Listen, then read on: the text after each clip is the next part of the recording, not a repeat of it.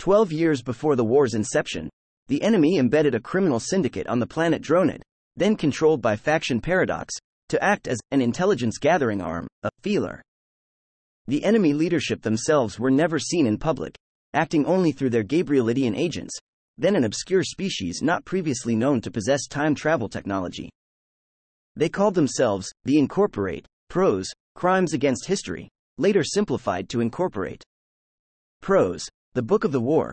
Seeing that the faction's forces on Dronid were on the decline, within the first year of their presence on the planet, the Incorporate had the local faction leader executed, sparking a decade-long gang war.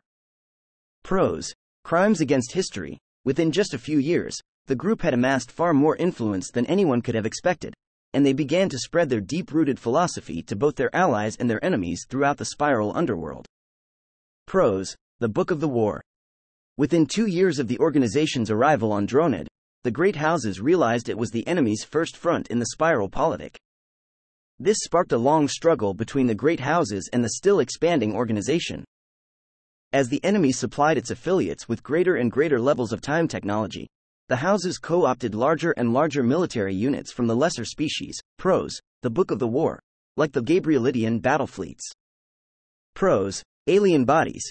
When one of these military units began attacking enemy power bases on the planet, open fighting broke out and the cataclysm began, officially sparking the war.